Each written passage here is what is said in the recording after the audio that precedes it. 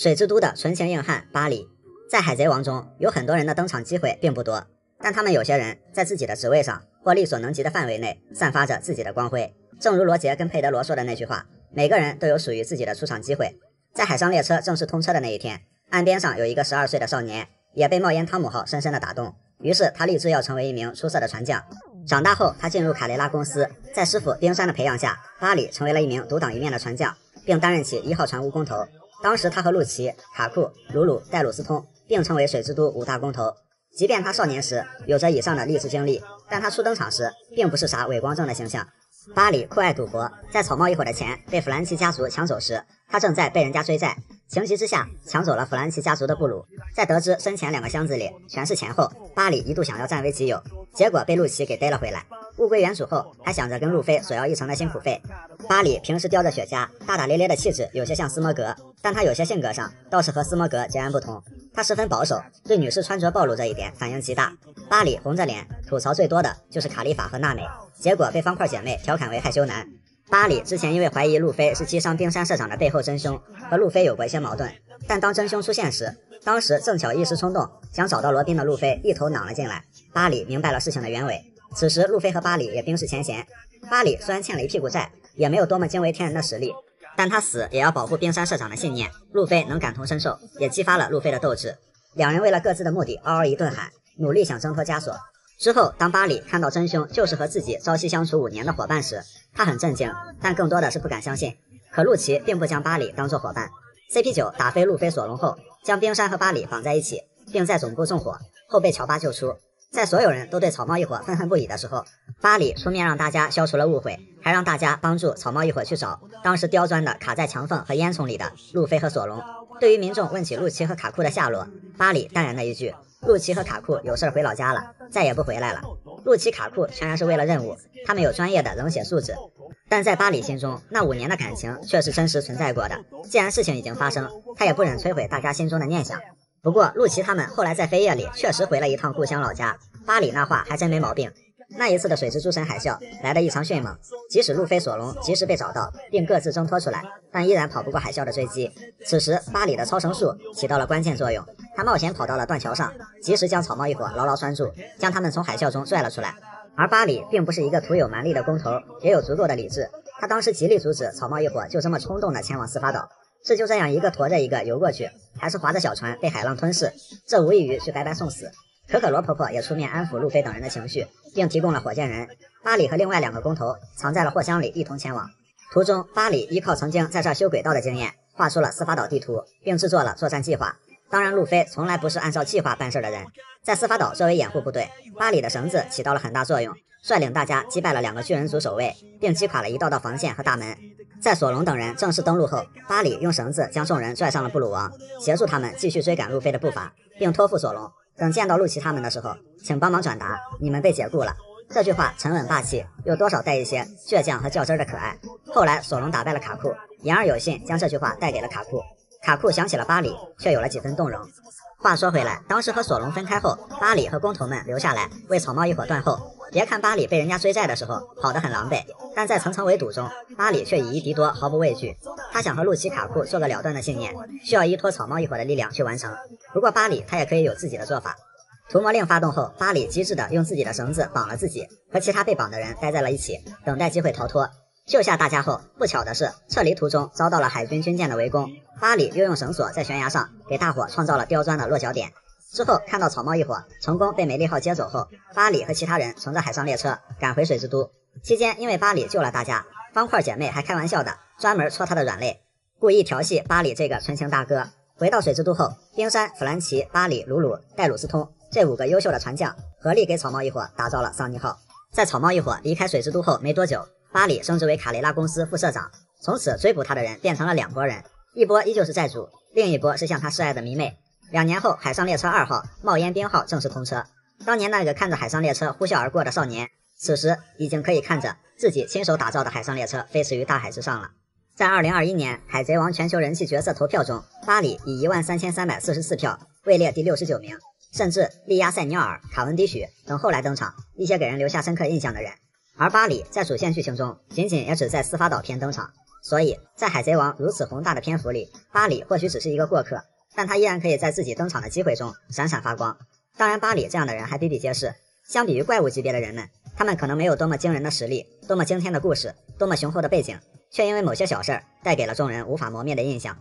雷九改变了山治4次命运。在文斯莫克这个崇尚战争的改造人家族里，山治因为富有情感，加上童年时普通的身体，也让他当初遭到了家族的欺凌，被视为失败品。但幸运的是，他身边有一个好姐姐。雷九也有情感，但平时为了不被家族冷落，只能跟着弟弟们一起尴尬的附和陪笑，但是之后都会偷偷的给山治包扎伤口。在山治被死亡并囚禁起来后，吉尔玛征战东海时，雷九终于不忍心看到善良有梦的山治一辈子都生活在铁笼和头盔之下，郁郁而死。雷九将牢笼搬开，放山治出逃。在岸边，雷九告诉山治，你一定会遇到真正善良温柔的人，并让他逃到了奥比特号客船上。雷九的一推也把山治推向了自由，推向了梦想，推向了重生。快跑，别回头，这是山治童年时期听到了姐姐的最后一句话。之后，山治遇到了哲普老板，遇到了巴拉蒂的兄弟们，遇到了路飞，遇到了伙伴们，他的善良本性得以一直存续。多年之后，山治回到了吉尔玛，雷九非常困惑，当初那个拼了命才逃出去的弟弟，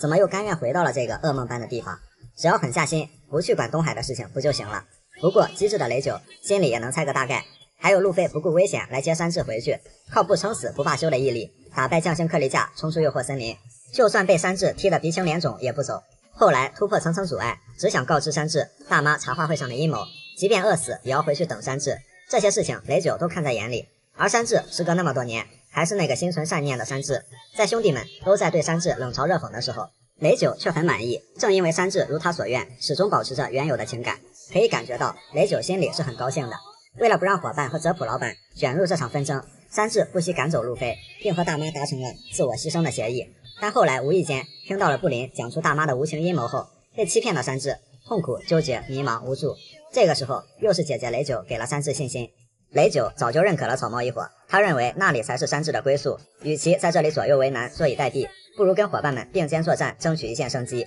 不要让对你温柔以待的人们寒了心。雷九告知了山治为何和兄弟们不一样的真相。你是母亲拼了命才守护住的带着情感出生的孩子，所以山治你才如此温柔善良。这就是你啊，山治。此后山治终于回过神来，雷九让山治坚定并跟随了自己的本心。山治在路飞面前说出了心里话，他真的很想回到桑尼号上。后来加治也看清了大妈的嘴脸，所以加治用哲普威胁山治结婚这事儿也就不了了之了。之前所有的矛盾都迎刃而解了。路飞和卡尔在镜世界里的对决结束后，山治在可可岛成功接到了路飞。但面对大妈子女的层层围堵，山治很难招架。此时吉尔玛的援军到了，虽然山治的几个兄弟没有感情，但谁是亲人谁是敌人，他们不比谁傻。何况他们也被大妈骗了。在层层接力中，雷九最后帮山治路飞回到桑尼号上，在将山治路飞送出包围圈的时候，雷九像13年前那样推了山治一把。不同的是，这一次雷九是把山治推向了伙伴们，推向了山治本该属于的地方。雷九这一次是带着笑容，没有顾虑的跟山治告别的。因为他知道山治跟着这么一伙人一定会好好的。这一段是动画组加的戏，虽然动画组加戏往往是吐槽大于赞誉，但这一段感觉加得很好，既没有破坏原本的意思，也非常的温馨。除了这些，雷九的救命之恩应该还要算上万国开始的那一次，雷九出嘴相助，将濒死的路飞救活。表面上雷九只是想饱餐一顿，不过想必雷九也想看一看草帽一伙究竟是群什么样的人。而这不仅改变了山治的命运，更改变了整个草帽团的命运和后面事态的发展。万国突围战之后，尼治和永治这俩挨个挨过山治一脚的倒霉兄弟，又被大妈活捉，被囚禁在蒙多尔的书本里当标本，然后又挨个让来给老公报仇的布林给了一拳。加治、医治、雷九则是暂时平安无事。山治虽然嘴上痛恨自己的家族，但当时他依然不肯让文斯莫克葬身万国。山治是该做了断的时候就做了断，这个不会变，但他也不会因为童年的经历而作践自己一辈子。是非分明的气度，这是哲普教的。山治只是不想让哲普老板失望。还有一个重要原因，山治担心的是姐姐雷九。吉尔玛之所以没有灭亡，加治除了要感谢路飞，他嘴里那个不成器的山治，最后倒成了吉尔玛的恩人。当然，山治也不屑于加治对他能有任何的改观，但有一点却可以有目共睹：被家族蔑视为失败品的山治，他和雷九无疑才是最成功的两个人。弗兰奇的36款发型。弗兰奇作为海贼王中屡见不鲜的一员变态，不仅身体有各种奇怪的技能，发型也可以百变姿态。当然，弗兰奇的发型并不是为了变而变，根据能源、状态、环境、氛围，他的发型会应景的变。第一，刺猬头。少年弗兰奇还未自我改造时，发型还比较正常，后来尤斯塔斯基德的发型与这个相似，而路飞会一语双关，管留这种头的基德叫做刺儿头男。第二，经典飞机头，弗兰奇2年前的正常标配发型，2年后也有变形款，比如黄金城中长面包形状的飞机头。第三，杀马特飞机头衍生版，2年前弗兰奇经常能源不足，只要可乐耗尽他就不再硬了，飞机头软下来秒变杀马特，这个也有变形款，在剧场版强者世界刘海的方向有所改变。第四，西红柿头发型除了受到状态影响，也会根据不同的能源而改变。当时乔巴扔给弗兰奇3瓶蔬菜汁，结果发型变成了番茄。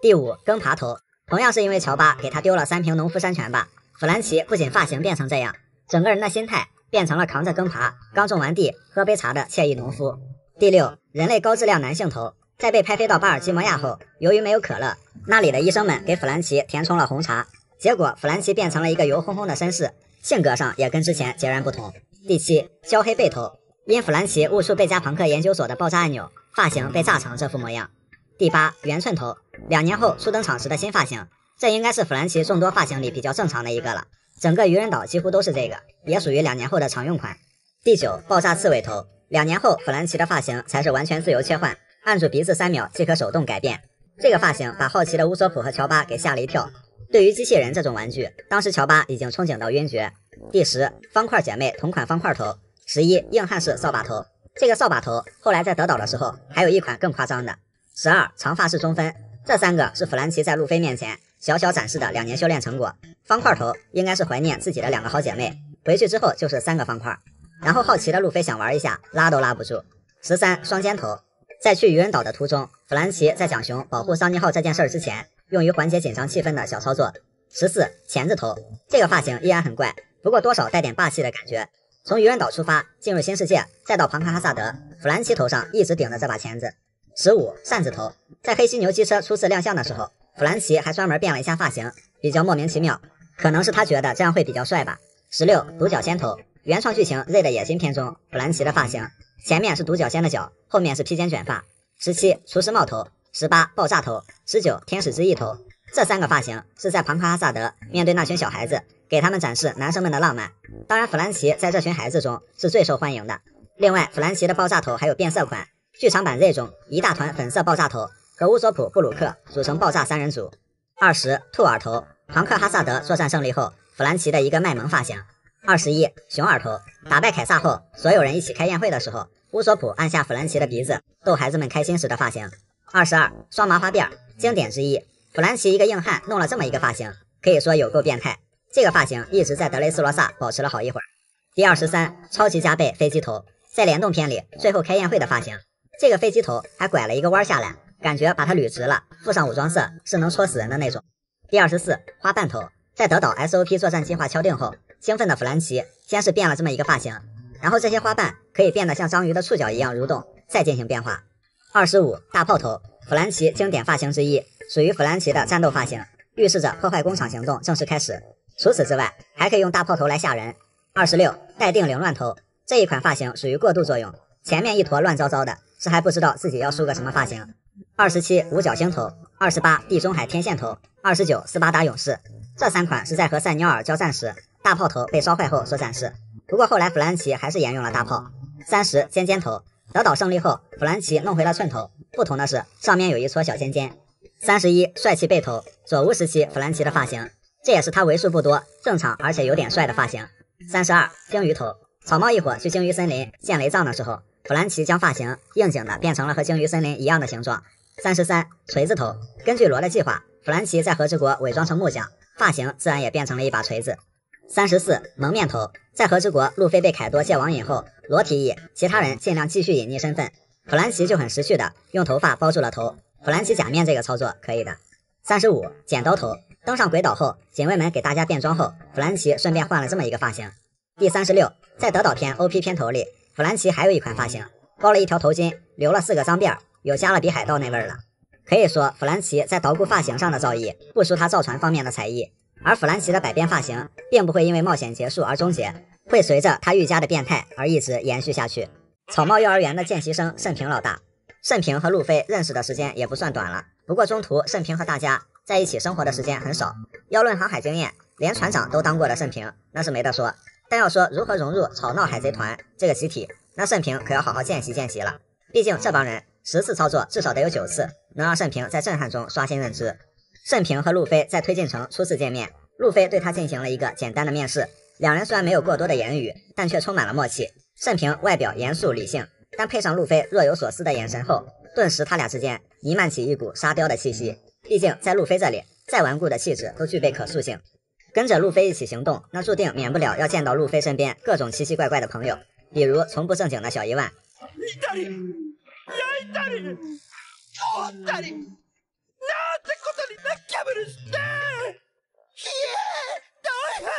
何しとるんじゃ、急ぐぞ。みんなあんたのせいよ、ジンベエ。なんじゃと、わしの。そうよ、バナータがパパッとあいつらをやっつけ、エースボーイを取り戻していれば、こんなことに。そんな無茶な。还有宠夫狂魔女帝。ジンベエ、少しだけじゃと言うたであろう。结果搞得一个离差点单杀1元气乌海这种沙雕事件，居然发生在严肃的盛平老大身上。看来跟着路飞混了一段时间，成效显著。战后，盛平让路飞恢复了斗志和希望，并重返海军本部。但还不等盛平进一步去了解路飞，路飞就要开始为期2年的修炼了。阔别2年，下次见面就是在渔人岛了。在这里，盛平有了更了解路飞的机会，也是第一次和路飞的伙伴们见面。盛平稳住形象，打算给大家一个稳重亲和的第一印象。结果刚一见面就塌房了，他看到了藏身10年不曾外出的白星公主，居然被路飞给弄出来了。又看到多年未见的小八莫名其妙重伤出现在自己面前。从这件事上，除了知道盛平有时候太呆萌了，还知道了盛平老大的反射弧好像有点长，毕竟他也是第一次和这样一群人相处。进一步的了解，从适应路飞的思维开始，莽就完了的路飞和有条不紊的盛平发生了作战计划上的冲突。而且路飞直言不想当英雄，英雄要把肉分给别人，而海贼会拿他来开宴会。说白了就是路飞想吃肉，自由万岁。盛平极力稳住自己内心的懵逼，试图破解路飞的这脑回路。じゃあ、肉は壊せてやるから言う通りにせ。わかった。解決。然后就是整不明白为什么索隆、山治动不动就开始卷起来。盛平不理解的说道：“他们到底在比什么？”而早已习以为常的罗宾解释道：“别介意，他们平时就这样。”打败霍迪后，盛平就当前局势跟路飞交流。然而盛平说着说着，从不按计划行事的路飞就只顾吃东西去了，气得盛平又开始不厌其烦地吐槽身为船长的路飞。对于船长这一概念，乔巴来了一个神补刀。船長って話聞かねえやつのことじゃねえのか？再加上路飞、索隆一个吃得欢，一个睡得香，盛平终究是无奈了，跟其他人坦言：“你们真的好辛苦啊。”又分别了一段时间，盛平和大家又在蛋糕岛相见。在这里，区区4皇的盛平也正式宣布加入草帽海贼团。期间，在伙伴那里，盛平又学了一招。当时盛平不管如何狂扇逼斗，怒吼声左耳朵进右耳朵出，累得气喘吁吁，都无法叫醒路飞。而乌索普早在恐怖3维帆船的时候，就用一句“美女见豪带着肉来了”叫醒了路飞、索隆、山治。这一次，娜美站了出来，用类似的方法轻而易举的就叫醒了路飞。另外，还有布鲁克这种神奇的生物，且能将自己的头颅打开，淡定的掏出历史正文拓本。这一系列的操作也让盛平和加洛特尤为震撼。在鬼岛战争前夕，盛平及时回归，和大家一起并肩作战，但被路飞、索隆莽夫劝架、路痴找人的操作给整不会了，迎来了伙伴们的吐槽。不过一开始，盛平放他们去的理由是索隆跟着去了。盛平似乎对索隆的外表和气质有足够的自信。得知真相后，盛平恍然大悟，原来那种气质和起名天赋都是用方向感换的呀。而且据某资深盟友的真实经历，把路飞和索隆放在一起，那俩人是不闯祸浑身难受。平时盛平和罗宾的互动比较多一点，当罗宾在其面前展示暗杀手段的时候，盛平直呼这个女人好可怕。对罗宾那种反差的性格，盛平也已经领略一二了。草帽团内部平时互相吐槽已经是家常便饭，而盛平也慢慢上道了，经常在背后充当捧哏。性格上他也逐渐被草帽团给解放了天性，所以盛平老大正经的时候很正经，但从一路的性格变化上来看，他终究也被草帽团给同化了。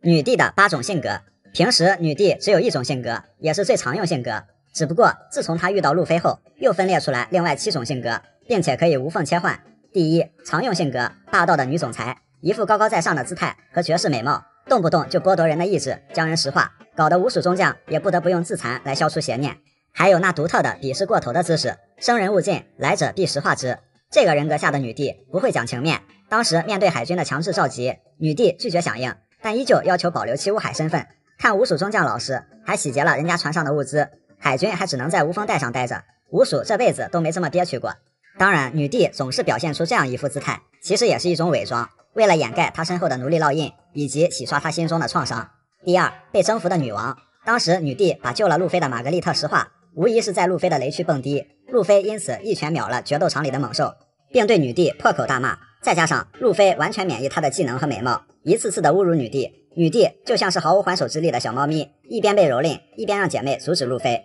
别再让这个橡胶人身长变大的粗暴下去了。但女帝的心理防线早已弱不禁风。第三，脆弱的小女生。路飞征服女帝后，女帝不仅对其敞开了胸怀，同样也敞开了心扉，述说了自己曾经是天龙人奴隶的过往，展现了不为人知的脆弱。在获得了路飞的安慰后，也展露了和霸道总裁截然相反的一面，含情脉脉地说中意路飞。第四，体贴的大姐姐。女帝在得了一种见不到路飞就会死的相思病后，听到路飞在外面药到病除，立刻就能站起来了，并答应路飞去哪儿他就可以跟到天涯海角，甚至同意了政府的强制召集。在路飞面前，女帝就会变得柔声细语，什么事情都能做。路飞饿了他投食，路飞有难他掩护，路飞挨打他出头，路飞受伤他跟着，可以说是无微不至了。第五，出轨焦虑症。女帝旁敲侧击路飞船员的信息，得知有娜美、罗宾两个女生，立刻脑补了路飞出轨并抛弃自己的画面，还只是因为佩罗娜来跟路飞搭了一句话，路飞那记性甚至都想不起来佩罗娜是谁了，女帝却以为路飞说谎骗她，又脑补了佩罗娜和路飞有一腿的故事，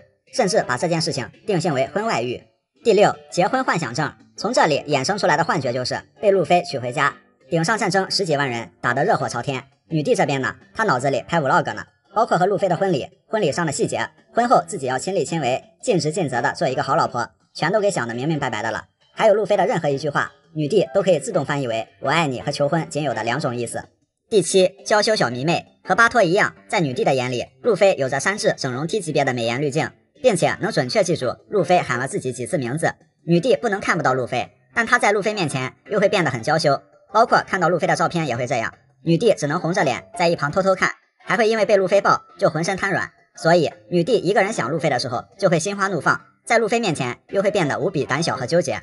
第八，宠夫暴力狂。女帝面对路飞很纠结，可当路飞被人打的时候，女帝那可是一点都不犹豫，暴躁指数直接拉满。顶上战争，海军这边占了5个七武海，实际上女帝整场下来踢爆了好几台和平主义者，踢断斯摩格的尸首，踢废一大片海军。后来在给路飞送饭的时候，忙活了大半天的慎平只想吃一个梨，被女帝给吼的，差点酿成一个梨单杀原七武海的惨案。又因为雷利不让女帝来送吃的了，还敢揪雷利的鼻子。面对打飞路飞的巴雷特也是气到爆炸，女帝根本不管巴雷特什么来头，上去照踢不误。所以女帝平时好好的，遇到路飞那必人格分裂。这件事情上，要说路飞觉悟很高，也确实是两耳不闻窗外事，一心只当海贼王。要说没啥觉悟，山治都馋得流哈喇子了，路飞却只是两耳不闻窗外事，一心只当海贼王。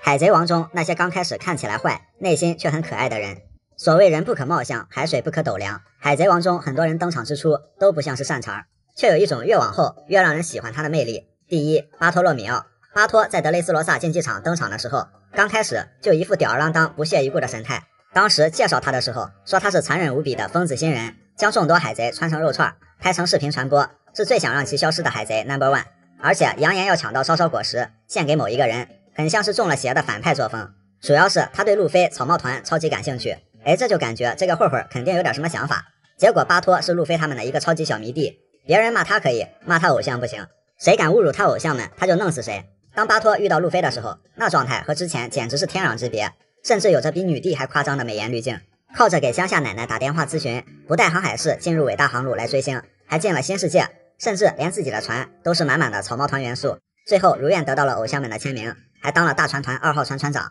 可把他高兴坏了。第二，弗兰奇。弗兰奇刚登场的时候实在是太坏了，不仅偷了路飞他们维修梅利号的钱，还暴打了乌索普，一直要找路飞麻烦，怎么看也都是蛮横不讲理。但弗兰奇却是一个很容易被感动的大老爷们儿，他被乌索普坚守一艘无法修复的船的情谊所感动。弗兰奇去强拆梅利号，也是想让乌索普看清现实，意思是梅利自己也不希望载着他们一起沉入大海。乌索普说出自己其实已经知道梅利号无法继续远航后，弗兰奇不能理解，但大受震撼。后来弗兰奇得知罗宾是为了救伙伴们才牺牲自我，伙伴们又决定冒死营救，弗兰奇再次被感动，决定帮助草帽团营救罗宾。事后弗兰奇坚定了寄托，将那2亿买的宝舒亚当造出了桑尼号，自己后来也加入了草帽团担任逗逼船工一职。第三，银狐福克西。屁股头说不上是正人君子，他通过3枚硬币的游戏抢夺别人船员，主要是他经常在游戏中作弊，经常耍小聪明。不过他也不算那种纯坏，还自带消极幽灵属性，是一个别人一骂他就无比愧疚和抑郁的沙雕。而且他的船员都很拥戴他，对待伙伴这一块，屁股头应该是没得说。他的船员也很可爱，波奇特别喜欢乔巴，一直想抱乔巴。屁股头身上算得上一个优点的是，他最起码愿赌服输。输给路飞后，屁股头让路飞挑选船员，只是路飞选择了要他的海贼旗，并给他们画了一面新的海贼旗。虽然一言难尽，不过他这面旗帜到现在都没换。罗宾很少夸别人有趣，福克西是其中之一。路飞很少说别人傻，福克西也是其中之一。两人虽然还是敌对关系，但是两人倒是挺喜欢和彼此一起玩游戏的。第5，赛鸟尔。赛鸟尔身穿婴儿服，身边围着好几个女人。虽然年轻时西装革履还有些帅，但如今这副打扮开始给人的印象就觉得这变态不会又是个沙雕吧。后来得知赛鸟尔不仅不是变态渣男，反而是个有故事的人。根据真人真事作为原型，赛鸟尔这一切都是为了自己的植物人妻子，不得不让人敬佩。第6，阿金。当时快饿死的阿金吃下了山治给的炒饭，真怕阿金吃饱了翻脸不认人。结果阿金真的把他老大克里克也叫来了。克里克吃饱后，海上餐厅一度迎来灭顶之灾。也看得出来，阿金绑架哲普老板对山治动手也是迫不得已，他不想伤害任何人。当克里克释放毒气后，阿金义无反顾地将防毒面罩给了恩人山治。阿金的人格魅力彻底升华了，留下了伟大航路再见吧的约定，让人不得不将他铭记于心。还有巴基、三哥这样的，他们压根儿就不想当什么正义凛然的好人，看起来跟那也不沾边，但他们做的事情毕竟没有多么伤天害理。如果一码归一码，他们都有自己的可爱之处，最起码在某些事情上还总是能让人刮目相看的。山治2年前后在战斗中的作用。在战斗方面，山治的作战总是充满不确定性，人送外号骑兵小王子。不过根据敌人的不同，他解决敌人和被敌人解决的速度一样快。山治和路飞也有一个共同点，就是临到开战的时候人没了。不同的是，路飞是莽没了，而山治是去提前做下一步的事情了，也可能是被哪个女人给逮住了。2年前，山治往往只需要一记奇招就可以盘活全团。小花园误打误撞拿到了去沙国的永久指针，在阿拉巴斯坦梅斯特王子拯救团队于绝境之中。空岛爬上了艾尼路的方舟，掩护乌索普和娜美撤离，被雷击重伤，丝毫不慌，甚至还借了个火。在水之都潜入海上列车，解决了大半敌人。司法岛提前关闭正义之门，干扰了海军的追击。恐怖3维帆船上演了骑士救红颜、舍身护基友的戏码。战斗上，山治一般是对位3号位，不过有时候他会遭遇2个，比如阿拉巴斯坦三哥和小冯，司法岛卡利法和加布拉。当然卡利法这个纯属软肋，没办法。这个时期的山治在团战中的作用，不说能超越索隆，至少也是持平的。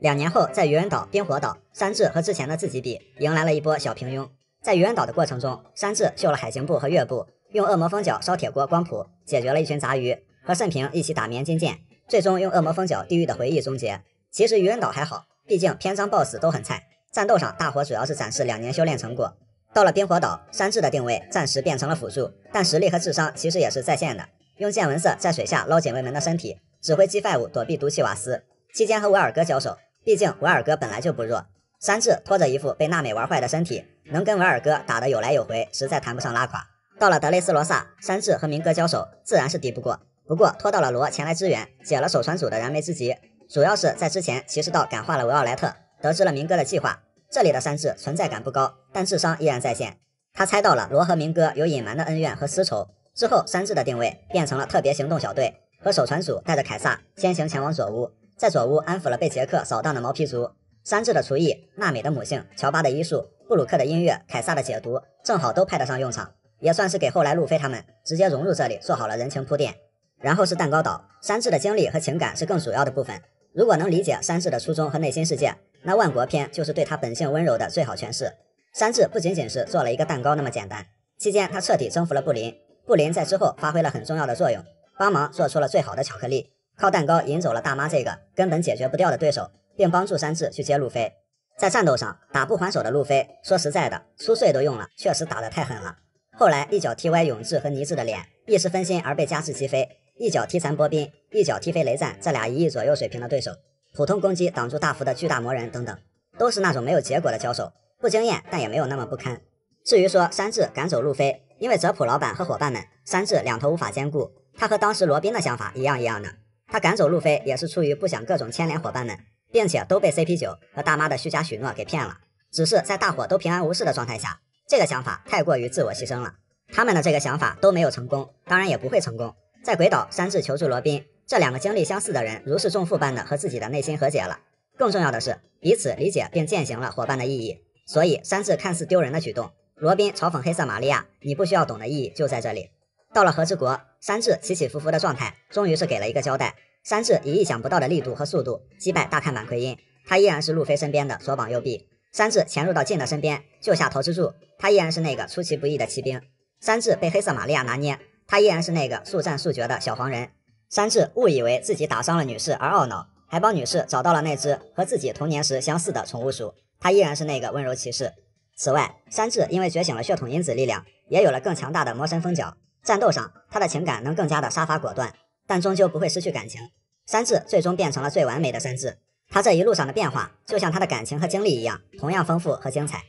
山治的5大梦想成真时刻，一直以来，山治总能遇到一些特别狗的事情，比如他的悬赏令，比如在人妖岛上被折磨了2年，回来后羡慕路飞，羡慕到面目狰狞。不过回顾来看，尾田待山治不薄啊，他的很多不正经的梦想，偏偏都已经实现了，说是人生赢家也不过分。第一，获得隐身能力，这个梦想从山治小时候在恶魔果实图鉴上看到透明果实的那一刻就坚定了，因此山治后来遇到阿布萨罗姆，怒气值爆满，不仅是因为阿布是当时的透明果实能力者，他还欲要夺走山治的女神娜美。双重暴击下，山治将仇恨全部甩在了阿布身上。但是后来，山治获得了家族科技里尔玛66隐形黑战斗服，不仅获得了梦寐以求的隐身能力，还很快就进了澡堂去体验了一把，可以说是梦想照进现实，此生无憾了。当然，战斗服还让山治觉醒了潜在的血统因子力量，很快就打败了奎因。期间，山治本来就对家族有厌恶情绪，又误以为这东西让自己失去了感情而打伤女生，就把战斗服给踩爆了。其实那是奎因打的。不过山治说的永别了女浴室这话，说的应该为时尚早了，战斗服这个弗兰奇应该能修好吧。总之，利用隐身能力去澡堂子的梦想，山治已经实现了。第二，美人鱼奥布鲁。奥布鲁是他在遇到哲普老板之前就萌生的梦想，后来这成了山治和哲普老板共同的梦想。在初见路飞的时候，山治兴奋地解释了自己的奥布鲁之梦，这本是个极其浪漫严肃的梦想。结果后来到了愚人岛才知道，哦，山治心中的奥布鲁果然浪漫。見つけたぞー！そこが俺のワールドルード！いいのかそれで。路飞懵逼了，说这比当时告别海上餐厅的时候哭得还激动啊！早在约瑟夫提到阿龙的时候，山治当时就幻想过娜美是美人鱼，而在愚人岛，货真价实的人鱼公主白星就在他身后。虽然乔巴极力劝阻山治不要回头，毕竟在这种场面下，乔巴深知山治随时可能会没命，但山治毅然决然，为了梦想弃置生命又何妨，坚决的转身。まさに絵に描けない美しさ。动不动就能甩2斤血的山治，在愚人岛都玩到了濒死状态，可想而知这种威力。但这就是梦想的力量。第三，娜美罗宾左拥右抱，这种事情山治已经幻想过无数次了。找机会吃娜美的豆腐，这事儿山治是没少干，而且娜美也没少被山治英雄救美，这倒不是什么稀罕事儿。主要是罗宾哪能随便给山治占便宜，更别说2个人一起了。不过这个梦想山治在和之国也实现了，真就是左搂娜美右抱罗宾，还有个意外收获，身上还背了一个。第四，桃花运。不知妻美王路飞和不解风情刘索隆，这俩人虽然绯闻女友众多，桃花不断，但终究难成大器，反而求贤若渴马山治常常被受到惊吓的 lady 们拒之门外。但细数山治的桃花运，还真不比他俩差，光是被人围在其中，陷入各种温柔乡都多少次了。另外，在德岛和维奥莱特公主谈了一小段恋爱，在蛋糕岛和布林结婚，差点成了老婆。虽然这些人一开始接近山治的目的都不单纯，只是为了一些目的，如果单论桃花运数量的话，山治仅次于路飞。第五，成为顶尖厨师。山治小时候和几个兄弟完全不一样，心思细腻也富有情感，初次做饭只是为了去探望母亲。虽然当时小山治做的饭和后来路飞的随心所欲咖喱有的一拼，但毕竟第一次，而且索拉也没有嫌弃，还高兴地表扬了小山治。深受感动的小山治为了能经常让母亲开心，不断精进自己的厨艺，他对厨艺的追求也在此坚定了下来。其次，温柔的山治还很有爱心，经常给小老鼠做吃的。后来山治遇到了哲普老板，从而逐渐地成了一名一流厨师。在这一路的冒险中，山治也不忘继续学习，现在他可以说已经是大海上最顶尖的厨师了。目前来说，山治跌落过低谷，也走上过人生巅峰。一波三折后，他的那些不正经的愿望居然都实现了，但还有一个暂时没有实现的正儿八经的梦想，那就是和伙伴们一起拥路飞成王。当然，在鬼岛上，山治和索隆已经心照不宣地感受到了，这个梦想在不久的将来就会实现。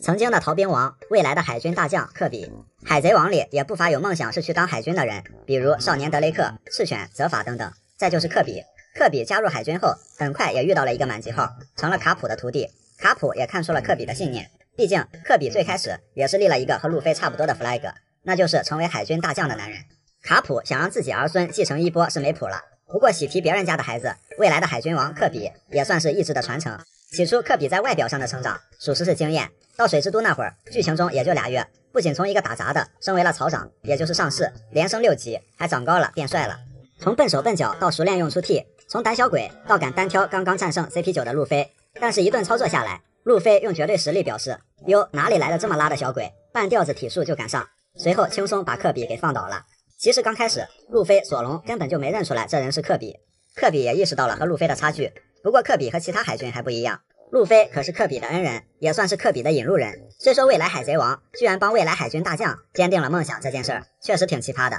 但也确实如此。路飞有着天花板级别的格局，所以心怀感恩和梦想的科比，当时因为再次遇到了路飞、索隆，高兴到热泪盈眶，并在这里再次坚定了自己要成为海军大将的梦想。路飞也和科比约定，未来如果想和我战斗，那要当上大将才行。不久之后，到了顶上战争，科比、贝鲁梅伯两个憨憨刚开始打算当逃兵，看到赤犬处理了一个逃兵后才作罢。之后科比稍微有了点思想觉悟，在战场上再次遇到路飞，但不出意外，被着急救艾斯的路飞一拳怼脸给打蒙圈了。虽然科比全场酱油，但他最后时刻意外觉醒了潜力很大的见闻色霸气。当时科比不仅能洞悉到战场的每一个角落，还能感受到大范围恐怖和死亡的气氛，知道队友们一个个倒下。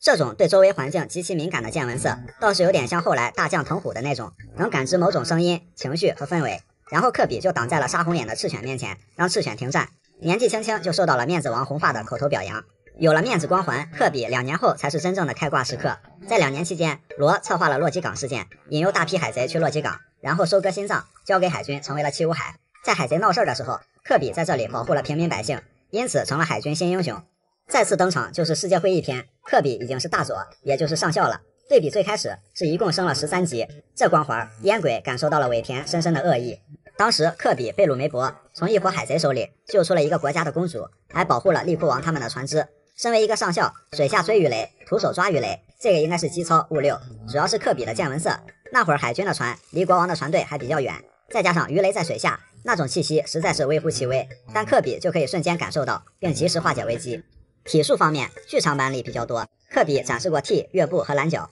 CP9 之后，6式体术学武器一，现在已经是一种共识。反正科比千万不要去学铁块就对了。再就是由卡普来教科比体术，另外那5式肯定没问题，只能是越来越强，越来越熟练。科比的武装色霸气倒是没有太多展示过，不过剧场版里感觉强度并不弱。2年前科比差点意思，2年后在科比身上倒是能看到海军后起之秀的影子了。但现在看起来，科比和路飞和海军大将还是有很大的实力差距。七武海制度被废除后，现在科比去亚马逊百合那边去赌女帝了。海贼王的主角必定是海贼，所以科比的海军王只能被无限压缩，每隔1-2个篇章才会出来一次，但每次登场确实都是一次大蜕变。所以路飞、科比也是互为一面镜子吧，两人为各自海贼王和海军王的梦想而各自努力着。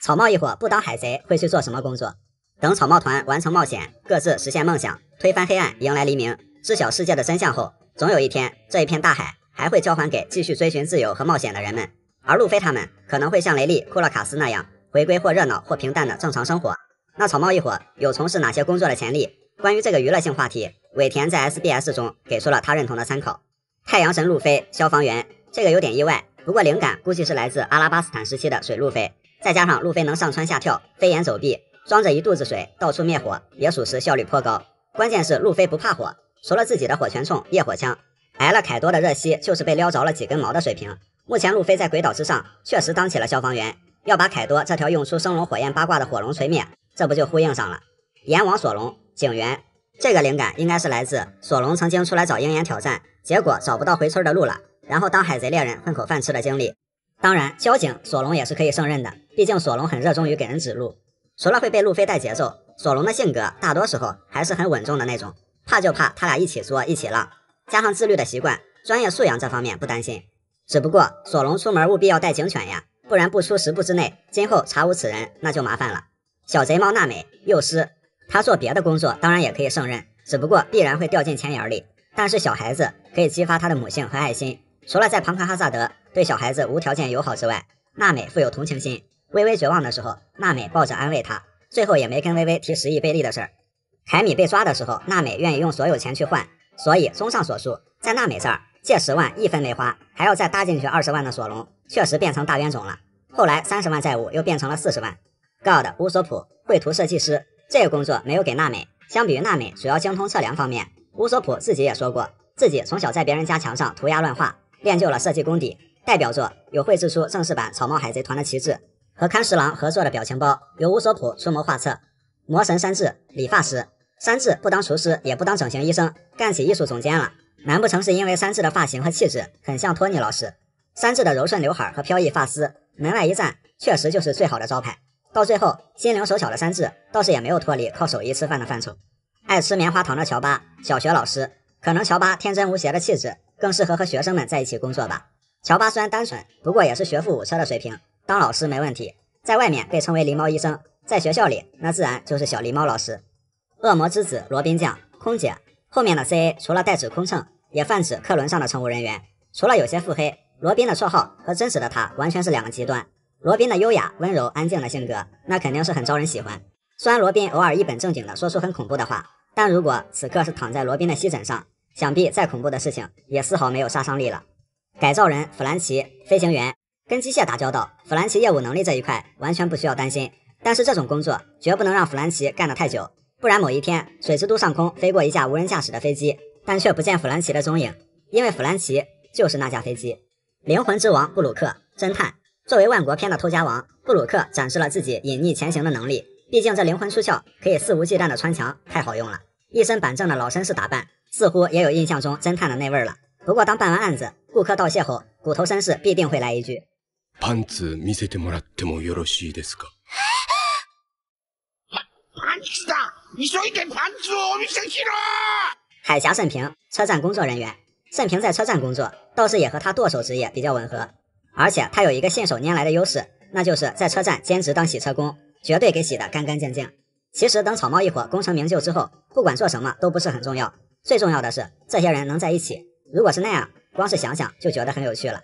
索隆2年前后的血条状态。索隆2年前血条没怎么满过，2年后血条没怎么掉过。除了在鬼岛和双四皇打团这种不可避免要受大伤的硬仗，2年后的索隆几乎都是保持着衣服微脏，最多小伤的状态，并不是敌人很弱，而是索隆的实力绰绰有余。2年后与之对位的敌人对索隆的威胁还不如一个十字路口对索隆的威胁大。跟路飞出海那会儿，开局顺也不顺，虽然很早的遇到了鹰眼，但也很早的被虐爆。触目惊心的刀疤代表着索隆坚定的信念，永远的烙印在索隆的皮肉之上。在小花园为了摆脱三哥的蜡烛禁锢，差点是自己把自己的双脚给砍下来，从此索隆的双脚脚踝上又多了2道伤疤。在阿拉巴斯坦，索隆先是被 Mr. One 给剐了一顿，白上衣见怪不怪的被鲜血染红，但索隆凭借顽强的战斗意志觉醒了斩铁的力量，其实就是霸气的雏形，浴血奋战，艰难战胜 Mr. One。在空岛和山地亚战士布拉哈姆战斗期间，为了弥补自己攻击距离有限的短板，首次用出为天空战而生的烦恼缝系列技能，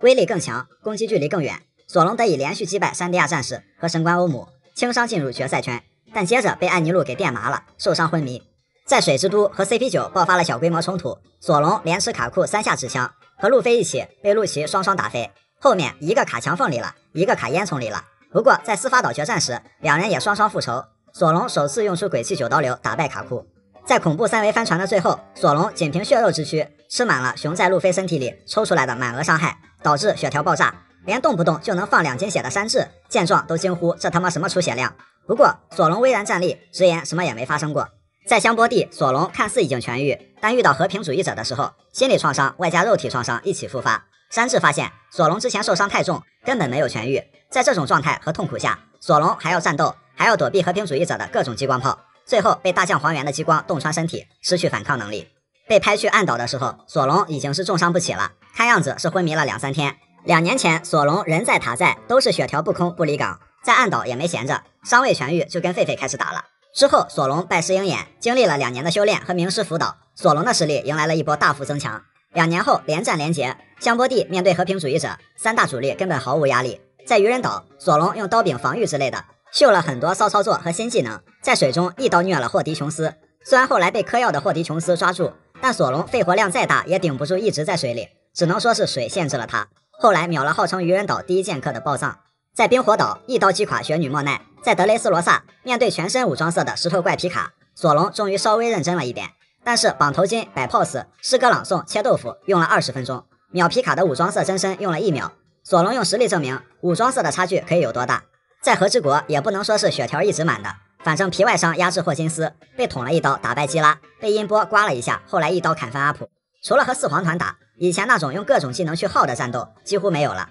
基本都是一招或几招内解决，要不就是试探一招不打了。2年前随便一场硬仗放的血，都比2年后以上这些战斗加起来放的血多。去挡双四皇的合体技是索隆2年后第一次受重伤，毕竟扛的可是俩四皇啊，不受个大伤说不过去了。不过好在也嗑药嗑起来了，爬起来继续和劲打。所以有一句话也很适合索隆，赢过输过，但就是没怂过。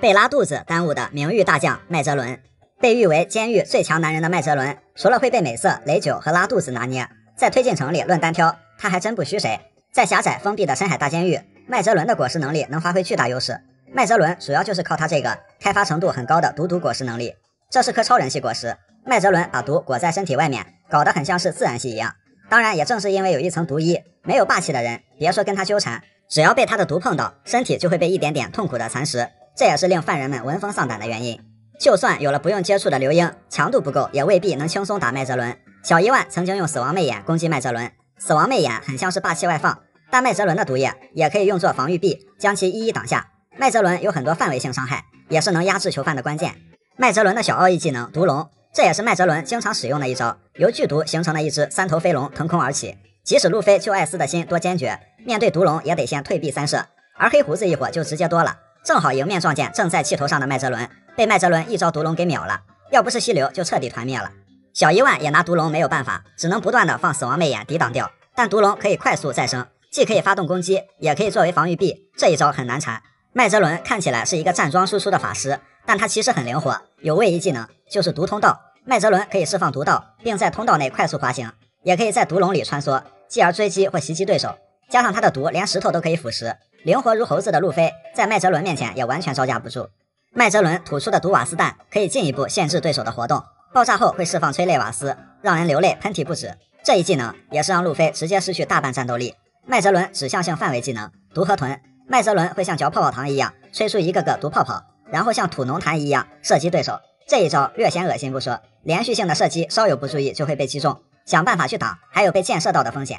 麦哲伦的毒云，这也是让对手在经历过多轮的折磨后让其彻底陷入精神绝望的一招。麦哲伦释放大量毒气将对手笼罩，被毒气侵染后五感将渐渐消失，身体的一切功能将被剥夺，到最后就会成为麦哲伦手中任人宰割的猎物。而路飞当时就中了以上所有的毒，原本是必死无疑的，多亏了小冯、小伊万和自己顽强的生命力，但也折寿了10年寿命。麦哲伦的终极奥义技能毒之巨兵地狱审判，释放出有超级剧毒的骷髅巨人，和平时释放的紫色毒不一样，这一招是特制的鲜红色毒，具有极强的腐蚀性，而且会感染并逐渐扩散开，将一切侵蚀，就算有一些保护铠甲也挡不住，人体只要接触一下，这毒就会逐渐蔓延直到死亡为止。对于这一招，越狱小组也只能是各显其能，尽量拖延罢了，最后慎凭召唤鲸鲨小弟立大功，侥幸逃脱。麦哲伦的实力在深海大监狱的绝大多数囚犯面前有着恐怖的统治力，大将实力的门槛麦哲伦应该是摸到了，至少果实能力开发水平是大将级别。但很可惜，奈何每天中有10个小时都要在厕所中度过。草帽一伙悬赏金的含金量，目前草帽团10人赏金总和是31亿6100万，领100倍利，而他们现在对抗的是总赏金轻松过100亿的双四皇及其皇团精英干部，对世界政府来说更是一个巨大威胁。所以草帽团目前的性价比非常之高，但和之国后无疑会迎来一波赏金飞跃。其实一路上草帽团的赏金都普遍存在被压低和不匹配的情况，主要是他们的成长速度太快了。首先是路飞，他2年前到达香波地群岛时赏金3亿倍利，位列11超新星第2名，仅次于基德的3亿1500万。但有2个地方路飞通关后因特殊原因没更新赏金，一个是空岛打败艾尼路，虽然有果实克制这个 bug 在，但终究还是打败了，只是空岛不属于蓝海文化圈，一个鲜为人知的世外桃源，世界政府管辖之外的隐藏关卡，自然也没有悬赏金。第二个是在恐怖3维帆船打败3亿2000万的莫利亚，世界政府觉得一个人干趴老杀莫利亚2个七武海，传出去的话政府颜面何在，加上大战在即，保留了莫利亚七武海之名，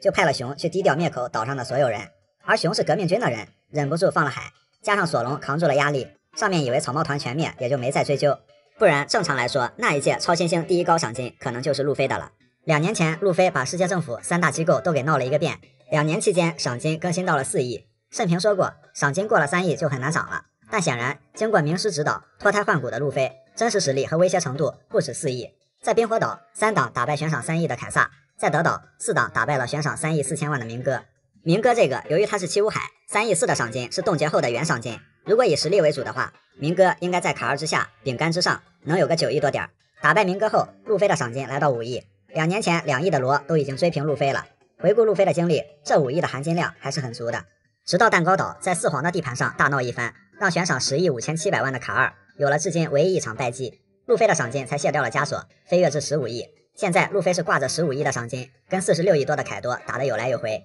山治和索隆比路飞更亏，他俩现在的赏金还不如四皇团2流干部水平，凌空六子的平均赏金都比他俩高很多。然而悬赏3亿3千万的山治打败了13亿2千万的奎因，3亿2千万的索隆打败了13亿9千万的晋，甚至索隆之前还砍伤了凯多。早在阿拉巴斯坦打败老沙集团后，路飞更新到了1亿，索隆开张就是6千万。但山治、娜美、乌索普、乔巴明明都打赢了干部战，却都没有赏金，尤其是山治和娜美。山治是打败了3200万的小冯，到后来打败了 CP9 加布拉，首次悬赏7700万，算是挺高的了。加布拉和卡库的倒立值相差无几，所以如果阿拉巴斯坦山治有一些基础悬赏，山治有可能也是那一届的超新星。而娜美更是在阿拉巴斯坦打败了悬赏3500万的类似双手指。然而直到司法岛打败卡利法后，娜美首次悬赏只有1600万，只能说那个时候世界政府确实还不太看重他们。但罗宾的赏金显然也和他的能力不匹配，作为能影响世界、极大威胁世界政府的存在，8岁就被悬赏7900万。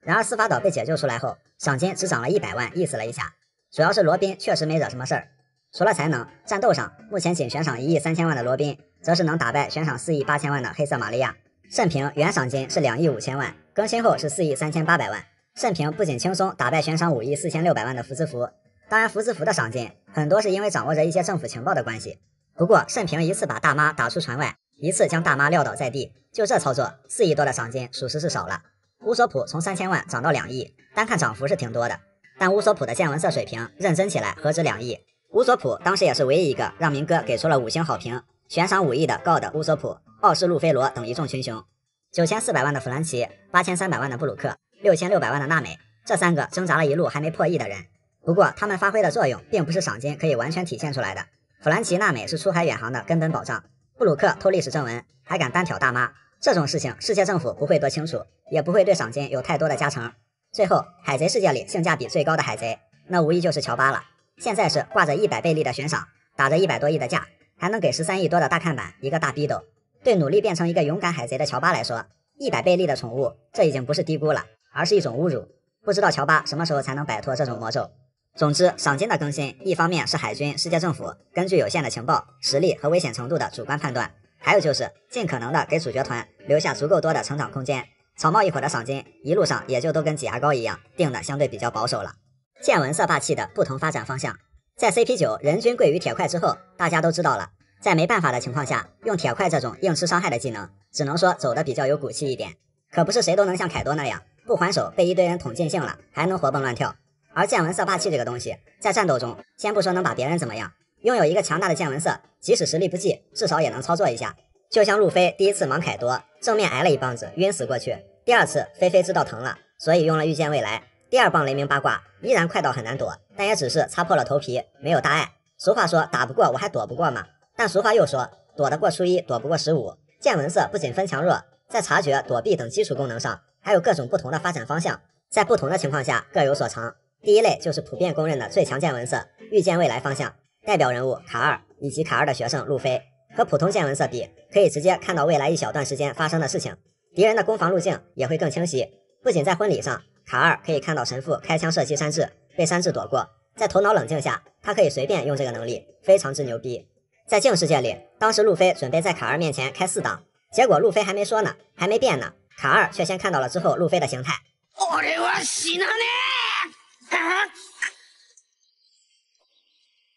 ギアフォース面白そうだな。路飞懵逼了，老哥你别抢词儿啊，我自己他妈都还没说呢。他说的全是我的词儿啊！这玩意的，谁说算谁的呀？在这种见闻色的加持下，路飞用遍了各种形态，也拿卡尔没得办法。蛇人形态那种速度快、会反弹、能拐弯的胳膊已经足够难躲了，但卡尔也能从缝里挤出来，和路飞正面决输赢。可以说卡尔的见闻色无限接近于无敌了。第二类，超视距方向，代表人物耶稣布、乌索普、范奥卡。别人感受不到的气息，他们能感受到；别人看不到的距离，他们能看到。乌索普的见闻色，在德岛远距离狙击一战封神，他爹耶稣布也是能几十米外射中蚂蚁触角，而不伤及其他部位的精准程度。范奥卡也是在视力无法企及的距离上，精准的打下来3只海鸥，并知道其中1只没有被打死。超视距的见闻色，对狙击手来说那是如获至宝的东西。第三类，聆听心声方向，代表人物以及王妃、藤虎。这种情感型见闻色堪称是真正的读心术。以及王妃可以感受对方的所思所想和内心情绪，借此发表演讲，能让别人产生强烈共鸣，甚至可以改变对方的价值观和意识，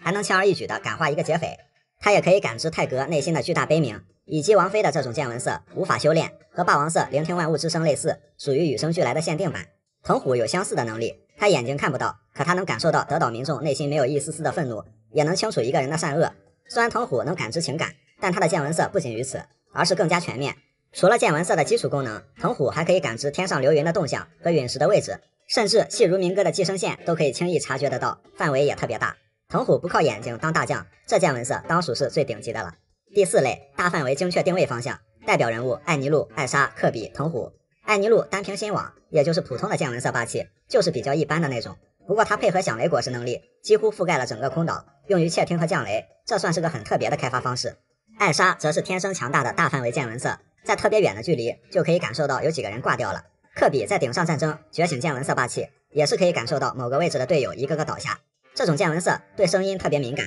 听到特别远别人听不到的声音，这种知道了太多秘密，不知道是好事还是坏事。第五类，神经质方向，代表人物山治。山治也能感知比较远的距离，踢飞狙击手，在水下捞警卫们的身体什么的，而且尤其对女人的声音最为敏感，毕竟见闻色这是刻在他 DNA 里的感知能力。然后就是躲开了卡尔的糖豆，让卡尔直言发生了不可预测的事情，所以就有了山治预判了卡尔预判了山治的预判这么个梗。山治见闻色碾压卡尔那倒不至于，但是山治这种风吹草动瞬间启动敏感而又快的见闻色，就躲个糖豆什么的简直轻而易举，很强就对了。毕竟在人妖岛上的2年提心吊胆也不是白白遭罪的。草帽海贼团平日里的娱乐活动，在草帽团的长途航海中，战斗和冒险是一部分，平时他们也有足够丰富的团体娱乐项目。第一，一起钓鱼，这方面的高手乌索普和路飞，只是路飞的钓鱼方式总是很奇葩，能想出来用毛刷或者索隆的杠铃来钓鱼。在船边经常可以看到路飞、乌索普的身影。众所周知，船上有几个吃货，尤其是路飞他自己，仓库里的食材经常一贫如洗。乌索普呢，毕竟他最喜欢吃鱼类，早就练就了一手钓鱼才能，一伙人钓一只大鱼上来加餐也是经常有的事儿。不过根据情况的不同，像布鲁克、乔巴他们也会加入进来。第二，打牌、下棋等益智类游戏，这方面的高手是罗宾。罗宾可以说是制霸棋牌游戏，连胜69局，赢麻了都。弗兰奇怀疑罗宾作弊了，但没有证据。不过以罗宾的游戏才能或者果实能力，不管靠哪一样都可以立于不败之地。在娜美和山羊老头的棋局中，娜美连船都输掉了，罗宾力挽狂澜，反败为胜。罗宾最开始就和乔巴走得比较近，他俩还一起玩类似大富翁的游戏以及翻花绳游戏。第三，模仿秀，这方面的高手是路飞和乌索普。在模仿伙伴这件事上，路飞模仿过索隆打瞌睡后刚醒来的样子，模仿过山治质问路飞是不是你偷吃了肉的那种表情。当时山治不在场，在空岛路飞又模仿山治，结果这回没有逃过被山治一顿暴打。还模仿过乌索普，以及配合罗宾模仿乔巴。乌索普将罗宾的神态模仿得惟妙惟肖，出神入化。在阿拉巴斯坦还模仿过老沙。这种模仿小游戏在路飞、乌索普、乔巴他仨这小圈子里非常流行，甚至还把乔巴给带坏了。乔巴后来非要模仿乌索普那种奇怪的嘴型。另外，轻质把路飞冻住那件事儿，不仅没有让他畏惧，路飞还用面粉模仿自己被冻住的样子，等等等等。第四，水枪大战，草帽团全体成员都会参加的一项游戏，嬉戏打闹，一波混战。不过索隆和山治总会因为各种原因单挑对线，这方面的高手是慎平、罗宾、弗兰奇。弗兰奇能把自己改造成水炮战车，罗宾自带加特林属性，他俩是高手，那慎平就是个无敌挂，一个海流过肩摔，一船人都得飞了。第五，浴室大作战，乔巴虽然有和娜美、罗宾一起洗澡的特权，不过乔巴更喜欢和男生们洗澡的时候一起玩，可想而知，只要有路飞、乌索普在，男生们洗澡的时候注定不会平静。第六，购物，草帽团在存款上一波三折，娜美和路飞经常爆发存款攻防战，虽然不是大富特富，但也不算是一穷二白，给大家去买些东西的钱还是有的。购物是件很开心的事情，娜美到一个地方对路飞他们来说，最开心的事情就是娜美要例行发给他们零花钱了，买一些零食，去玩一些好玩的东西。对娜美来说，最开心的事情就是去买衣服，准确的说是去白嫖衣服。娜美会和罗宾一起逛街，到处购物消遣。第7，追逐打闹。路飞、乌索普、乔巴在美丽号上就经常这么玩，时常被娜美教训。路飞、乌索普还会在甲板上堆雪人，他们对很多事物充满好奇。为了抓一只金色的独角仙，可以跑遍桑尼号上所有的房间，从甲板追到桅杆，精力无比充沛。第8，培养一些闲适的爱好。在桑尼号上，这一片草坪甲板非常宽敞，大家可以在这里晒晒太阳、打打球。后面是一片后花园，这里有娜美的橘子园、罗宾的花坛和乌索普培养的植物，每天跟花花草草打交道，心情肯定也会很好。第9，大家一起听音乐。受到红发的熏陶，路飞觉得海贼不就是要唱歌跳舞嗨起来吗？也一直想要一个音乐家。布鲁克加入后，夕阳西下，大家一天的工作告一段落，放下手头的事情，可以躺在甲板上，微风拂面，沏一杯热茶，听一曲宾克斯的美酒，又或者在冒险途中，神秘有趣的森林里，听一首去见猫腹蛇老大，堪称是灵魂上的享受，心灵上的洗礼。第10，开宴会。路飞受到红发的影响，伙伴们又受到路飞的影响，草帽团最少不了的就是开宴会。在经历大战后，通常都是和当地人举办一场盛大的宴会。平时草帽团内部也少不了一起吃吃喝喝，敌人追到眼前了，或者大战在即，这都不能浇灭路飞对开宴会的兴致。总之，这也只是一部分，还有很多有趣的冒险和经历。这一船人在大海上也一定不会感到无聊。2年前没输过，2年后连贵王，号称2年前谁都打不过，2年后谁都打不过。斯摩格仿佛就坐了一节过山车，上去的快，下来的也快，然后至今还没上来。作为早期罗格镇的海军扛把子，第一个登场的自然系，加上斯摩格有一把顶端装有海螺石的石手，对中小海贼有着很强的统治力。在罗格镇、巴基、亚尔利塔一伙，这些搞事情的被斯摩格轻松抓住。3000万悬赏的路飞在其面前丝毫没有反抗能力，要不是龙，路飞就得坐着军舰进伟大航路了。从罗格镇追进伟大航路，再到阿拉巴斯坦，斯摩格简直就是路飞早期的噩梦，而且每次路飞都是毫无还手之力。期间，斯摩格曾经跟保护路飞的艾斯短暂交手过。艾斯2年前 5.5 亿赏金，刚出道能打到圣平先倒地，后来也能跟青雉过招，已经是很强的了。烟雾果实的斯摩格至少短时间内可以与之五五开。反正斯摩格小海贼说抓就抓，几亿的海贼也能跟他打打。当时斯摩格还是上校军衔。阿拉巴斯坦事件后，斯摩格被迫晋升为准将。草帽一伙打完司法岛后，斯摩格当时正在抓一个5000万的海贼，看到这则消息，决心之后要继续抓捕路飞。到了顶上战争，斯摩格的实力也比之前更强了，表现不说是太亮眼，也是稳定发挥吧。当时路飞已经3亿悬赏了，但不能熟练掌握霸气，即使2档状态也根本摸不到斯摩格，反而被斯摩格一棍摁在地上。斯摩格的自然系和石手2年前真是能克死路飞。接着被生气的女帝一脚踢开，3色霸气的女帝才不虚斯摩格这一套。斯摩格的石手只有前端才有海楼石，所以还没有那么 bug， 很快就被女帝给踢断了。虽然这场交锋斯摩格处于劣势，但2年前斯摩格打过的架根本没输过，最多也就是这样被压制。可2年过后，每次都被斯摩格给秒的路飞已经完成了蜕变，而斯摩格就给人一种好像停滞不前的感觉。要说那时候的维尔哥和罗真就完全比艾斯女帝强吗？也不至于。斯摩格在新世界直接来了一个心凉的连跪之旅。第一跪拼果实能力玩不过罗，达斯奇斯摩格被罗双杀，还被罗的恶趣味给玩弄了。要说罗的果实能力 bug， 斯摩格也有海楼石啊，斯摩格是一下也没捅到罗，只能说这个时候斯摩格和罗的综合实力就已经差一截了。然后第二跪被凯撒活捉，这个不丢人，因为斯摩格被换了身体，而且大家都没反应过来，一起蹲监狱。第三跪拼体术霸气打不过维尔哥，这场战斗的前半段斯摩格是实打实的被揍趴下了。论力量斯摩格被 KO， 论防御维尔哥硬到斯摩格几乎打不动，而且后面石手又给人打断了。但一定有必要说，斯摩格知道自己没有胜算，后半段宁愿单方面挨揍，也要借烟雾掩护帮罗偷回心脏。斯摩格在情义和大局观这方面从没让人失望过。后来第四跪遇到了正在气头上的明哥，既然维尔哥和罗斯摩格打不过，那没有意外，明哥打斯摩格也没有压力。斯摩格被明哥秒，其实也是因为去保护自己的小弟分了神。后面要不是青雉来救场，斯摩格就凉了。罗要强于维尔哥，明哥比那个时候的罗还要强很多，青雉又比明哥强更多。这几个人在这儿玩套娃，然而斯摩格却最惨，沦为烘托这哥4个的经验包。主线剧情中，斯摩格连战连跪，不过狂热行动中，动画组还是给斯摩格找回了一些面子。斯摩格跟萨博可以纠缠到5-5开，但其实萨博这种在名师辅导下练体术霸气出身的，霸气比维尔哥只强不弱。萨博真要动真格的打起来，斯摩格打萨博更没戏。只能说斯摩格在战力方面很可惜， 2年后暂时并没有发挥出惊艳的实力，但斯摩格的人格魅力其实已经盖过了他这个战绩的问题。战绩拉垮承认，但他所贯彻的正义是被大众所认可的。海贼王中很多角色的成功也不是靠的战斗力，而且斯摩格追不上路飞，其实也并非完全是实力问题，而是斯摩格可以明辨是非善恶对错，还有情有义。冰火岛反而是烟鬼很圈粉的地方，而且受人恩惠，斯摩格死也会还上这个人情。所以斯摩格非但没有被放弃，未来的海军也一定是需要像藤虎、斯摩格等等这种既有血性原则，也能明辨是非，为了正义还有些小叛逆的海军。路飞海王级别的异性缘，路飞在男女感情上虽然没有什么觉悟，但是在路飞这一路的冒险中，异性缘就没断过，可以说是大部分的篇章都有。这里面更多的人是表达友情上的好感，当然也有表达爱慕之情的。娜美和罗宾作为路飞的船员，他俩是路飞真的拼了命换的，和阿龙打到浑身是血，收获娜美的真心，靠一口气硬撑着打败陆琪，让罗宾回到自己身边。虽然平时娜美没少打路飞，罗宾也不和路飞他们打闹，但要说宠，两人也是真的宠路飞啊。娜美罗宾对路飞的感情有多厚重就不必多说了。艾比达表达对路飞的好感简单粗暴，路飞打飞艾比达的那一拳，同时击中了艾比达的心。吃了华花果实的艾比达一路追到罗格镇，在处刑台下还要让路飞成为自己的男人，因为那一拳他爱上了粗暴而有力的路飞。当路飞知道眼前这人就是被他打飞的那个野蛮大婶后，路飞回答道：是这样呀，样子好像有一点变化了。而艾比达也是路飞唯一一次称其为美女的人。有着永久伙伴认证的薇薇公主，路飞为了帮助薇薇也是拼了命了，在老沙手下反复去世，仰卧起坐，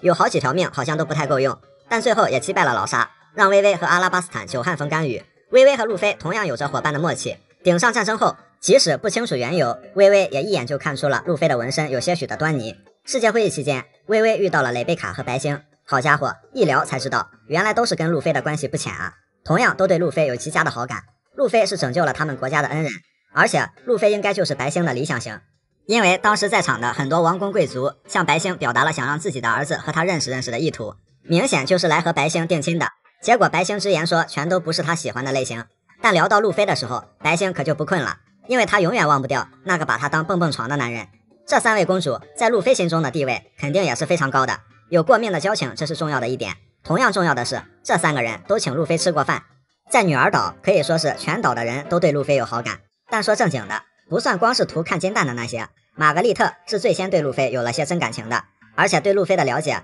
可能比娜美罗宾还要通透。玛格丽特就是情窦初开，害羞惶恐不好意思，心跳加速，当然碍于束缚，玛格丽特也害怕和路飞之间有更多的感情。之后就是狂热的女帝，这就是100%纯爱情了。女帝还因此得了见不到路飞就会死的病，茶饭不思，卧病在床，但一听到路飞就在门外，立刻就站了起来。路飞这副解药立竿见影，相应的女帝还得了结婚妄想症、出轨焦虑症、娇羞综合症以及精神分裂症。后来女帝的相思病慢慢的好了，可能路飞不在的时候，路飞的巨幅海报就成了女帝的良药了吧。万国时期的雷九长达几分钟的惊天一吻葬送了女帝的幻想，很有可能是路飞在这方面上的初吻，女帝要是看见了必定是一脚飞踹。虽然雷九对路飞做了很过分的事情，但雷九对路飞的感情是最单纯的，就是想吃顿饭而已。二是对弟弟山治能有这样的伙伴感到很欣慰，也对路飞能不畏生死来找山治，从而欣赏路飞，可以酌情给予奖励。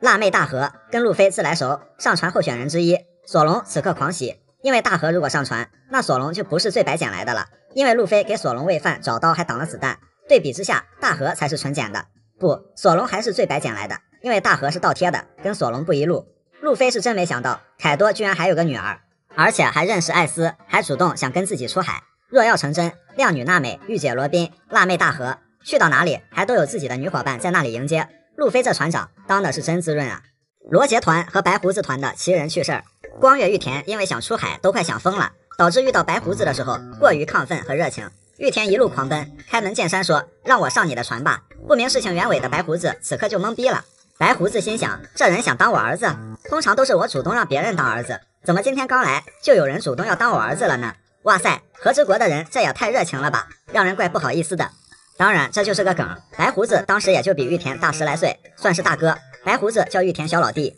玉田还亲切地称呼白胡子为白小琪。之后罗杰团和白胡子团遭遇，打团战期间大家都是有休战的，但因为黑胡子根本不用睡觉，所以3天过后，精神抖擞的巴基跟红发说，我发现对面那家伙3天3夜没睡觉还精神饱满，简直是个怪物啊。红发说，你是怎么知道的？巴基说，因为我聚精会神的盯了他3天3夜，千真万确。然后红发直接人傻了。巴基说，我就不信了，让我来试探试探他的极限。与此同时，精神饱满的黑胡子心里也默默念叨，对面的红鼻子3天3夜没睡觉，还精神抖擞，简直是个怪物啊！我都要试探试探他的极限。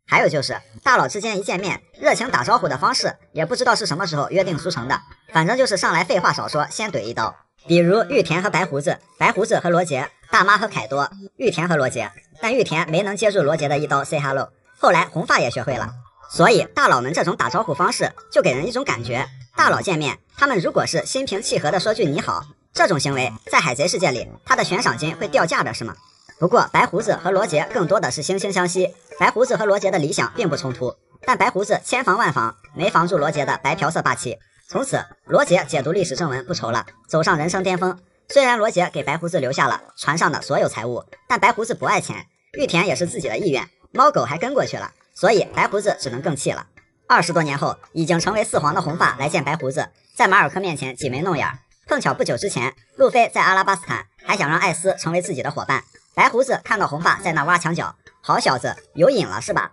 学好不容易，学坏一出溜，你们这些戴草帽的就不能换一家坑？这2个海贼团也是出了各种大神，有到处要面子的，有开直播的网红，有不择手段2年当4皇的毒瘤，有没钱了连自己都卖的老人家，有顶上战争失去最多但强势付出的励志外援，有赤胆忠心的光月家产，等等等等。他们的举动和交集深刻影响着大航海时代的格局，甚至指引和推动了下一代人的成长。罗杰团和白胡子团的影响无疑是广泛和深远的。草帽一伙之间至今还不知道的几件事儿。草帽团成员加入顺序有先有后，不过彼此都很了解了。比如布鲁克看过大家之前的航海日志，慎平为娜美的过去道歉，当然慎平现在还在继续被刷新认知中。还有几件事因为种种原因需要刻意隐瞒，不能说。第一，不起眼的约翰宝藏藏宝图，草帽知情人路飞。约翰宝藏经过了多次易手，被佩罗娜搬到了桑尼号上，被娜美捡漏，娜美觉得那玩意儿又不值钱，就送给了路飞。然后到了推进城，真海贼巴基可对这深有研究，一眼认出，只不过说漏嘴了。路飞虽然知道了这东西是传奇宝藏，但比起艾斯，钱对他来说就没有任何意义了。巴基能给路飞带路，作为交换，路飞就把约翰宝藏给了巴基。而且这个时间点很独特，恰逢伙伴分离后又经历了2年修炼，过了这么长一段时间，估计路飞早就把这事儿忘到西天去了。伙伴们，尤其是娜美还不知道自己曾经和暴富擦肩而过，要是知道了，把路飞往死里打也不足为奇。第二，桑尼号厨房冰箱密码，草帽知情人山治。7326正是娜美和罗宾的生日，山治为了抵御船上的吃货们，主要是路飞，也算是软硬兼施。后来山治得到了梦寐以求的带锁冰箱，并设置了密码，所以路飞当时火急火燎的去蛋糕岛找山治。路飞想说，你他妈倒是把冰箱密码留下先，没有你我打不开冰箱门。不过路飞还是选择了高情商的说法，我饿死也在这等你，没有你我成不了海贼王。第三，捡了芝麻丢了黄金柱，草帽知情人罗宾，就是空岛上路飞他们偷了几袋黄金跑了那件事儿。之前空岛居民都跟罗宾那儿谈好了送黄金柱，罗宾也欣然答应，后来以为人家来追杀，几个人吓得撒腿就跑。虽说那黄金柱子确实太大了，不过黄金的硬度远比钢铁低，当时索隆都能斩断钢铁了，砍1/5都发达了。当然罗宾很聪明，说出来会有什么后果他知道，娜美绝对要嚷嚷着得再上一次空岛，就专门给人要黄金柱去，拦都拦不住，还是让路飞他们对空岛的好感以及最后那一份自以为血赚的快乐一直保留到最后吧。第四，乌索普到底有几个号？草帽知情人除路飞乔巴外的所有人，狙击王这个号现在已经被乌索普隐藏了，有事儿上大号神乌索普说话。不过别人当时都是一眼看出来这哥们儿不就是乌索普吗？毕竟伪装的也太随意了，乔巴脸盲还好骗，他上当了没有任何悬念。路飞嘛，要说他有时候大智若愚那确实，不过尾田也说过，路飞属于那种有什么就说什么的单纯仔，不存在心理活动，撒谎技巧拙劣，路飞一直装不知道不太可能，所以路飞至今还不知道他那个莫名消失的好朋友就在自己身边。第五，小菊和山治有相同的特征，草帽知情人索隆。小菊是男人这件事，索隆虽然是第一个察觉，但索隆又不是很在乎，主要是山治当时腻歪在人家身边，一直跟小菊示爱，话女硬说男这种事情确实对人的打击是非常巨大的。山治现在没空知道，他最后要是知道了，那反应应该会和当时山治在鬼岛青楼里意外看到自己丈母娘夏洛特玲玲后的表情差不多。第六，什么也没发生过，草帽知情人索隆、山治、罗宾、布鲁克。索隆将刀扔在大雄面前，对索隆来说扔下刀就等于弃置了生命，毅然决然地承受了路飞体内的巨额痛苦。山治后来知道了，也让目睹了这一幕的松鼠兄弟保密。但罗宾在松鼠兄弟背后长了耳朵，也听到了。目睹这一切的还有布鲁克，只是大家心照不宣的都没对路飞说，所以这件事路飞至今还不知道。第7，索隆给别人看孩子，草帽知情人罗宾。硬汉索隆当时被3个小娃给折腾的糗态百出，索隆在街道上各种躲伙伴，试图瞒天过海，不料还是被罗宾撞见了。不过罗宾答应保密。第8，大家合伙骗路飞。当时草帽海贼旗被旗帜猎人阿奇诺家族给偷走了，大家伙为了不想被笨蛋船长训斥，决定瞒住路飞，把海贼旗抢回来。全然不知的路飞中途听到了阿奇诺次子说草帽海贼旗已经到手了，路飞当时很生气，只是还没眼见为实，大伙就一边拖延路飞一边找。最后路飞回来，马上就要看到空空如也的桅杆时，山治、索隆、弗兰奇完美配合，把乌索普送上桅杆，及时挂好了海贼旗，并骗路飞说海贼旗被抢的事儿子虚乌有，这不好好的吗？然后路飞信了，这件事儿就这么有惊无险的瞒过去了。海贼王中不能游泳的鱼，擅长的技能是游泳，缺点是不能徒手下水，这一点在海贼世界里太常见了。巴基小时候擅长2样东西，擅长观察和游泳，在罗杰团担任瞭望手。巴基擅长游泳也是红发亲口说的，但巴基痛恨红发的原因也就在这儿了。巴基自己本来想私藏战利品然后发财，但做贼心虚，被红发吓得不仅吞了恶魔果实，还丢了藏宝图。罗杰团盛产游泳健将，也多亏了卡普满世界的追，开船追、跑步追、游泳追肯定都有，所以卡普练就了可以几天几夜不睡觉吃甜甜圈的特长，罗杰一帮人练就了窜进水里就能游个马拉松的游泳特长，互相成就彼此。巴基的游泳技能在吃了4分5裂果实后被终结，但4分5裂果实给巴基带来的其实是更大神级别的东西，巴基这个只能说是福祸相依吧。旱灾杰克他是个吃了象果实猛犸象形态的鱼人，原本杰克作为鱼人，游泳是他最擅长的，而且鱼人的水性远超其他种族，但毕竟吃了果实，杰克在被象主一鼻子甩到海底的时候，只能乖乖躺在海底了。不过杰克也并不会被淹死，安安稳稳的躺在水里面等待小弟凯多带人来救援就行了，最多是全身瘫软无力。不仅是鱼人不会游泳，杰克还是个旱灾，所踏之处会干涸腐朽，简直是跟自己的鱼人身份两极反转。凌空六子之一的佩吉万，他是龙果实古代种棘背龙形态，他真是太冤了。如果按照棘龙的设定，他本应该是个半水生恐龙，而且水性还很好，甚至对以鱼类为食物的棘龙来说，水里才是他的主场。关键是佩吉万还有着棘龙擅长游泳的扁平的鳍状尾巴，但很可惜杰克是鱼人都不行，佩吉万应该也不能突破设定，而且在和之国已经沦为了龙套，被山治一顿飞踹，被路飞打到下巴脱臼，被大妈一拳 KO。鱼人岛的范德戴肯把果实能力者，一只害怕水的鱼，自称是受到了把诅咒的能力者，因为他这个情况跟杰克差不多，身为鱼人却不能自在的在海里活动和游泳，所以就会看到一个鱼人还要涂上镀层才能在海里自由生存。塞纽尔皮克他应该是目前唯一一个最接近于卡了 bug 的果实能力者，他的果实不仅叫水果实，而且塞纽尔本人确实可以游泳，只不过是在陆地上，可以把陆地什么的变得像水一样，包括地表、墙上甚至地下潜水，可以说是陆地上无死角，而且游得还贼快，但真要下了水还是得完蛋。其他的还包括凯多的那种鱼果实，泡在水里可能不会死，但也不能动，不会游泳的鱼果实能力者，可能很多人吃恶魔果实前都是游泳健将，还有像青雉、金狮子、布鲁克等能力者，都可以用一些办法在海面上行动，不过目前还没人能真正意义上突破只要吃了果实困在海里就会直接瘫软的设定。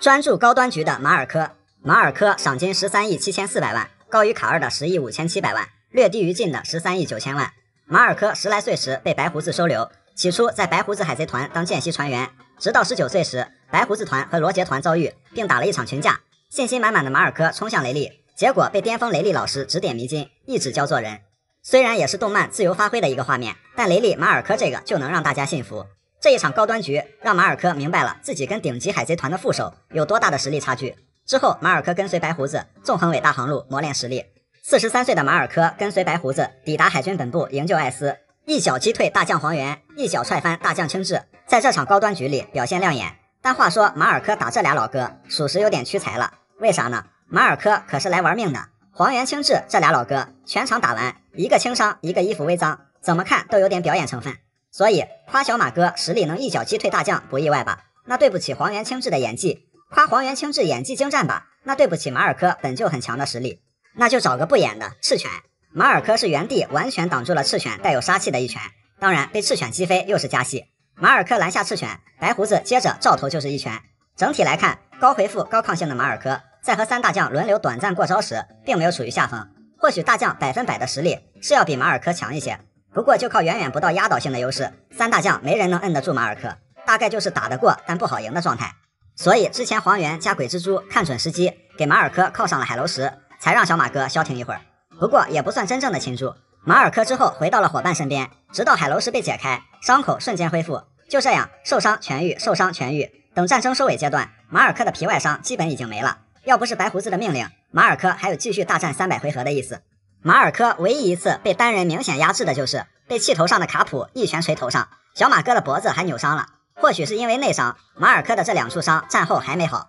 那卡普这一拳后劲还挺大，能把快速恢复的小马哥捶得落枕几天好不了。马尔科真的太难了，老爹没了，兄弟没了，船没了，伤好了还要带领残团跟势头正盛的黑胡子开战。落败后回到白胡子的故乡安稳了一段时间，再次出现就是和之国了。凑巧跟进一前一后，给大妈的船放了个2踢脚。后来跟大妈打了一波，马尔科压制了大妈的普罗米修斯，大妈锁了马尔科的喉，但大妈遇到了和大将一样的局面，打得过但不好赢。单挑想弄残马尔科可得费老大劲了，加上加洛特、旺达前来支援，这种吃力不讨好的事儿还是算了。大妈的目标毕竟是路飞，于是抽身离开。鬼岛大战，马尔科对位凯多的2大看板，先是将2人锁喉，成功将索隆送到屋顶。马尔科的爆发一向很惊艳，凤凰印、青岩焰、鹤爪、飞踹、袭击，一顿操作往晋和奎因身上招呼，击退2大看板，起到了暂时压制的作用，但体力各方面不支。总的来看，马尔科爆发高，果实能力特殊，适合打突袭和换血的消耗战，正面硬刚将皇，体术霸气还是差点火候。